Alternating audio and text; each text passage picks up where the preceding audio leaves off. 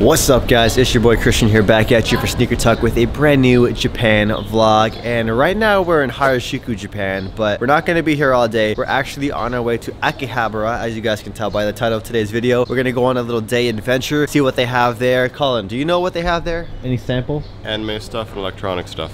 What about you, Dennis? Yeah, it's gonna be a whole district full of anime and electronics and department stores. So yeah, you guys obviously are gonna come along for the ride since you clicked this video, so let's get moving.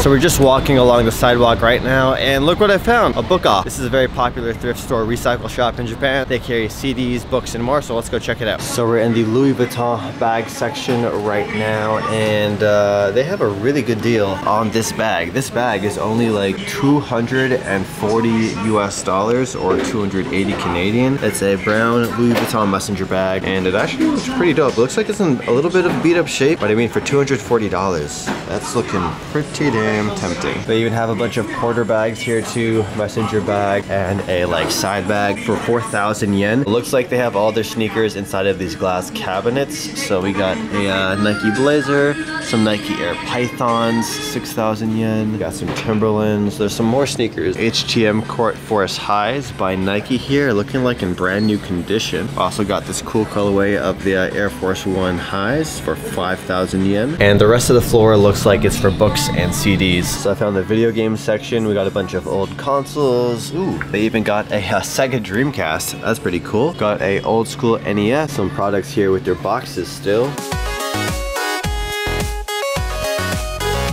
I came across another store here, which is pretty dope. It has a bunch of like video game merchandise and t-shirts. So yeah, let's check out indoor. We got a Naruto Itachi costume right here. A bunch of hats to choose from. I guess they did a collaboration with Sonic the Hedgehog, so that's pretty cool. A bunch of merch here. Check this out, Yu-Gi-Oh! Notebook from the OG first season here too. Yo, this denim jacket is crazy. It's like half black denim and then half navy blue denim. Got this cool patch on the back. Check out the front too. Got the zipper, the dragon embroidery. It's going for about $240 US. I got a bunch of Dragon Ball souvenir jackets right here to choose from, and a plethora of anime and video game t-shirts here, so I'll show you guys my favorite. The cool Berserk tee. This one's pretty cool too. Mega Man 30th anniversary tee. I'm tempted to cop this, but they have an even better one right behind it, and this one is actually really sick. Hey, shout out to my Battle Network people. Expensive though, expensive. This is 5,000 yen. Got a bunch of anime shirts here too.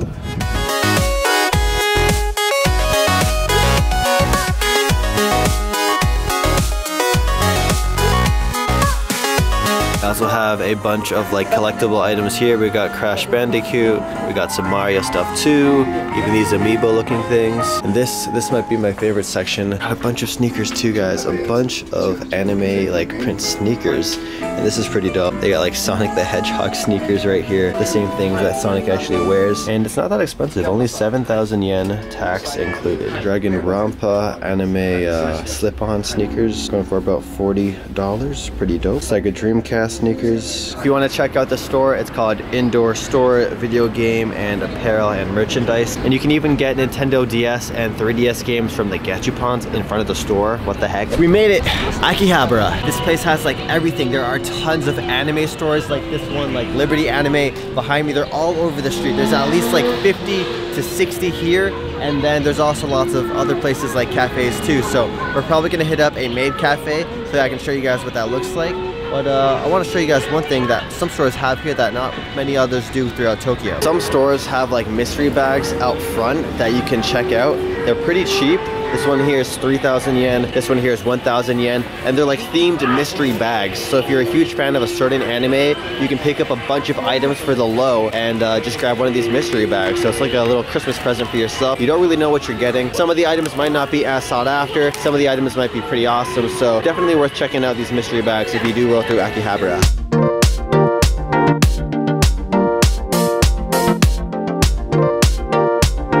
So now we're checking out a video game store here, a retro video game store, and yeah, looks pretty cool.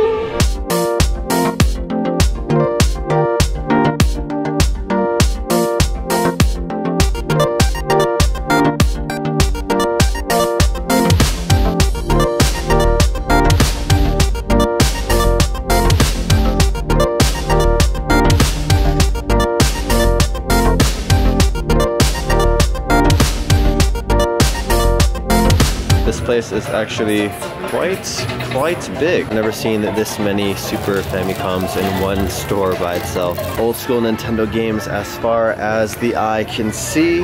We got some old consoles here too. We got some PlayStation 1s, PlayStation 2s, Nintendo GameCube. What the heck is this? The family computer. Damn, this is really cool to see. They also have some Game Boy Advance games with the original boxes still. You would never see that in Canada. And of course they also have a ton of other Game Boy Advance games not with their boxes. Ooh, this one looks familiar. Played this one growing up. Hey, they even have Mario Kart Advance too. Ooh, wow, this is actually really surprising to see. They got the Pokemon Silver game for the DS. They even have the gold one with the box, and it comes with the that tracker. Oh my, they even have the Game Boy Advance SP. I used to have a navy blue one of that. Oh wow, there's a Game Boy Advance Micro down there too. They even have dedicated Super Smash Bros. GameCube controllers for the Wii U. That's pretty dope. I had no idea that there were Shin-Chan games for the Super Famicom. My mind is blown right now.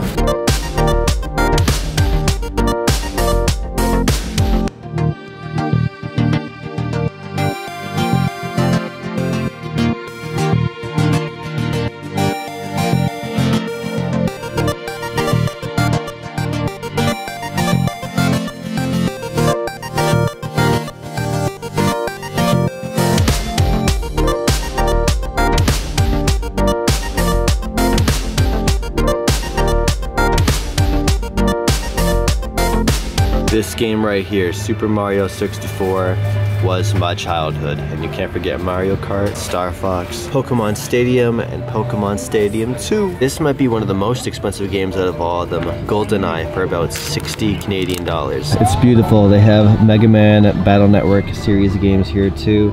This is the reason I love Mega Man. They even have OG Tamagotchis here too. Looking around this store and seeing all these other video games for Game Boy Advance and Super Famicom and Nintendo 64 really is a slap in the face as a Canadian gamer, because this just shows us how much we missed out on all these games that never made it to a North American port. So yeah, the Japanese got the best video games in the world, that's for sure.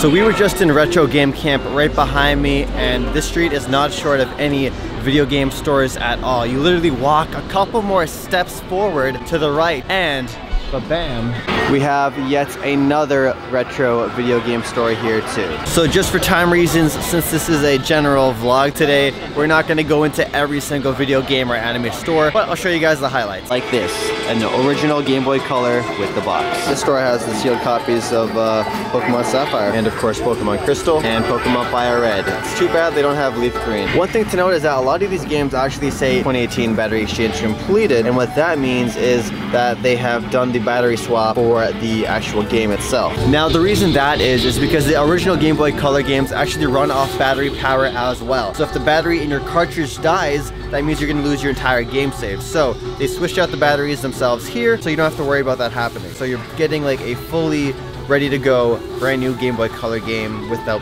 you know, it being completely brand new. So that also means if you were to buy a brand new Game Boy Color game sealed and have it, you know, just try to play it right out of the box, it might not work because the battery might have died over time.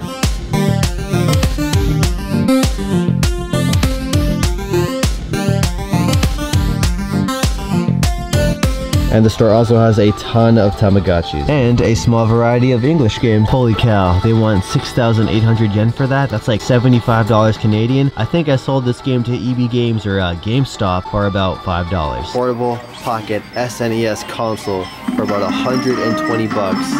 This is what?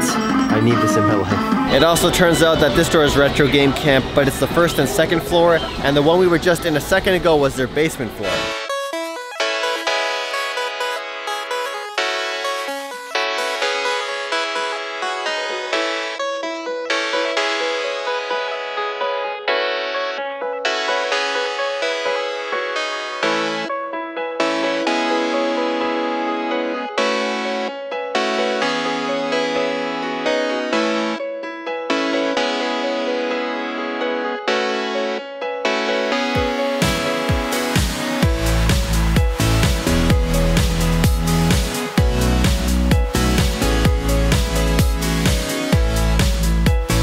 There are a ton of like gachupons and random alleyways here in Akihabara too. This place is loaded with them. Gachupons ranging from 200 yen, so about $2 US. That gachupons that take 300 yen or $3. There's probably about 80 just in this one alleyway alone, so there's probably something for everybody depending on the animes that you like.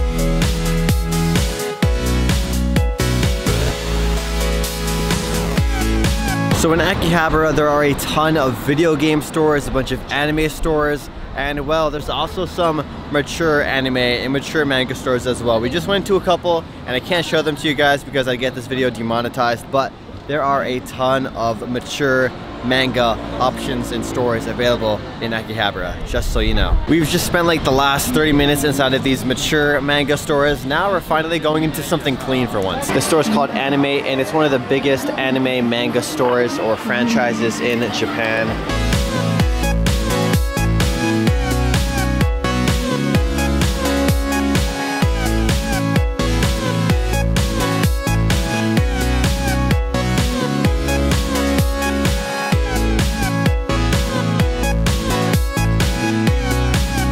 Gate vape juice. This is a thing in Japan. I want to vape now. I don't even vape, but I want to vape just because they have this here.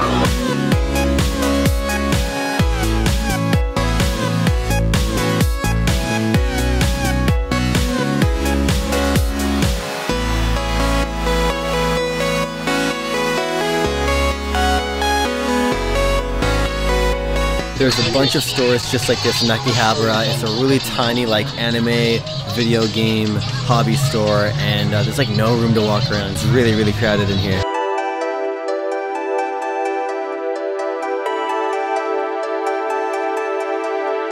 We're done our adventures here in Akihabara, Japan, and we're gonna be coming back here later this week, so the adventure's not quite done yet. There's a bunch of like maid cafes and stuff we still have to hit up, so we'll come back here later in the week. But for now, we're gonna head back to Shibuya, pick up my girlfriend, and go get some sushi at this conveyor belt sushi place I go to all the time.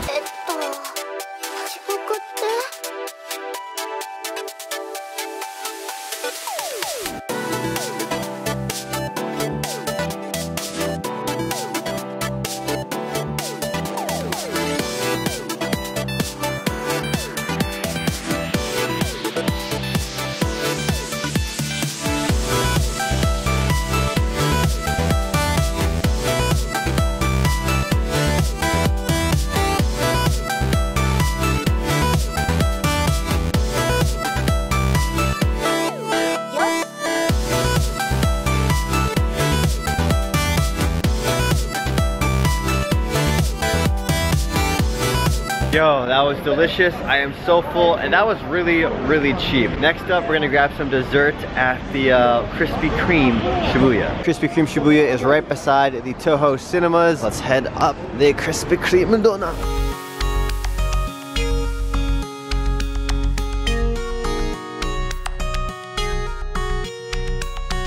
Yo, these donuts look so good. Oh my gosh, we're gonna go with the original glaze today, but they got some other stuff too. Ooh, ooh, ooh. Here's a look at their menu so you guys can see what they have here at Krispy Kreme Japan. The overall cafe Krispy Kreme donut looks really, really good. Watermelon donut, and I went with the original glazed donut right here. I used to have these all the time in elementary school. Maybe not all the time, but pretty frequently, maybe once every 4 or 5 months. And yo, those were some of the best donuts I had in my life. So hopefully this tastes as good as they do back home. How's your watermelon donut? So Cullen says his donut actually tastes like watermelon, which is very strange, but it makes sense. It is a watermelon donut. Let's try the glazed donut now.